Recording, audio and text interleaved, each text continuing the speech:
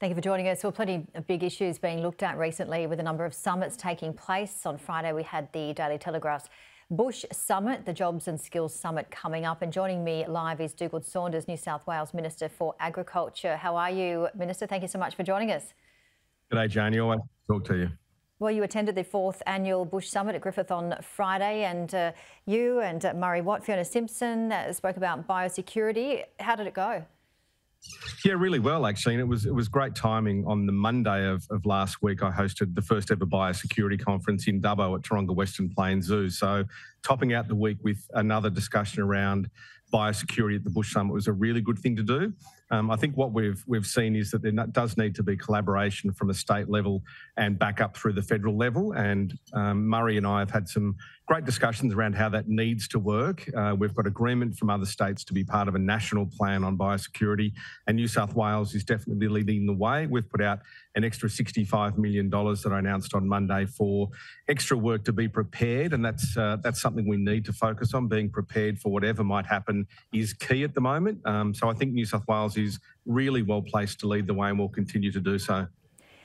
And talking about a few of the issues at the moment, Australia's first shipment of 1 million vaccines for foot and mouth disease arrived in Indonesia. How is that situation going there? Look, Indonesia's, I guess, a continuing situation. Those vaccines will help in the fight against foot and mouth in that country.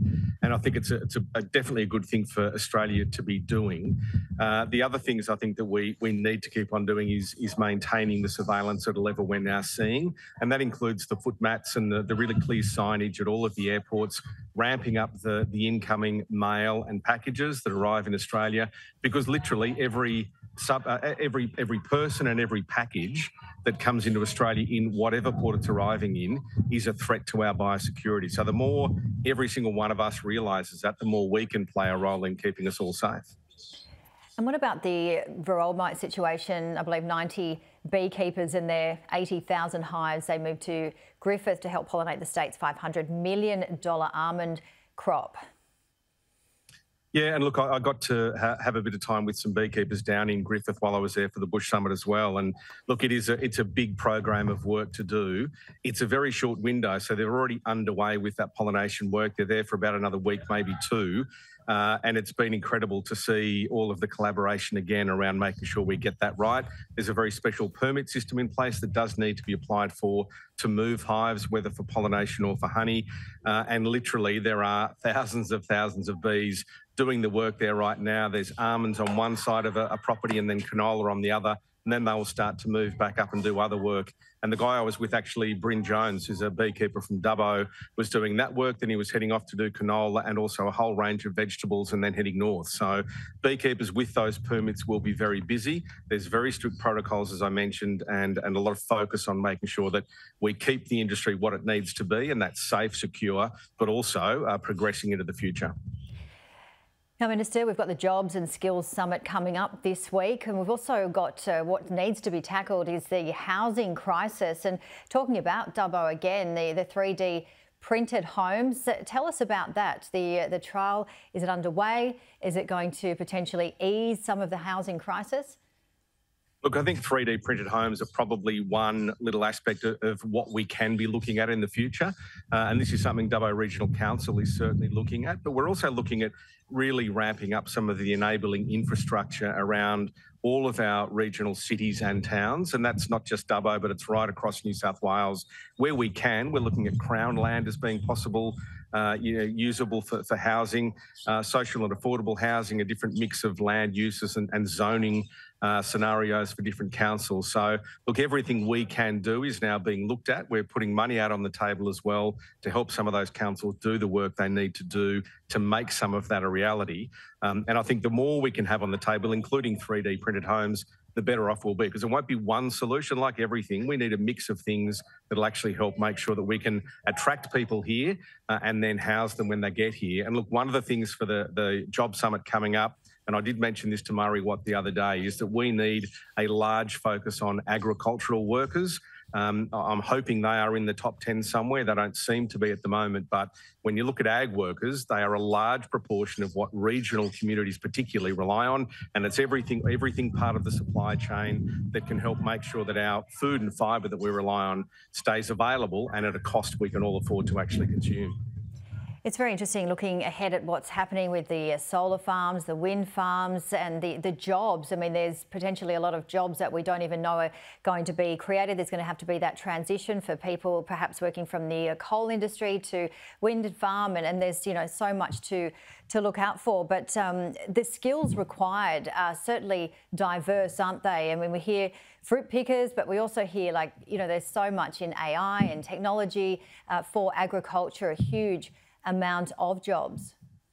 Absolutely, and that's a good point you make. And the reality is we need both skilled and unskilled workers. And, you know, I talk to a lot of young people around agriculture and the opportunities that there are. So, I mean, really, agriculture, as a lot of people might think of it, is going to change. It already is changing. Artificial intelligence and the use of drones and different monitoring systems that will be required to be looked after by somebody. That's a career in agriculture. You know, we're changing what we see agriculture being. And I think there's an opportunity for young people now who would never have thought of ag as a career pathway. You don't have to love sheep or cattle to be involved in agriculture. I mean, you might want to, but there are lots of other opportunities using science, technology, IT and computer skills, a range of things that ag will be relying on in the future. And then there's all of the other things that we sort of take for granted, like shearers, harvesters of every kind. We need more of them in the country. We're probably about 400,000 workers down on where we were a couple of years ago. So there is a big focus from me and all my colleagues in New South Wales about the federal government helping open up ag visas of different kinds, skilled and unskilled workers. We need more people in the country as soon as we can. How is global demand, and how do we compare with what's happening overseas in terms of our workers and how urgently we need workers to come in terms of the skills and what we're seeing here and overseas?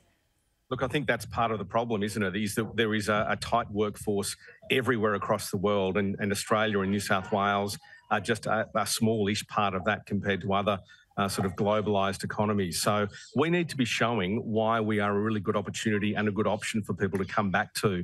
You know, people used to look at Australia and New South Wales as fantastic for backpacker holidays and ag visas. Things have changed slightly. We need to show again why this country and this state are so attractive.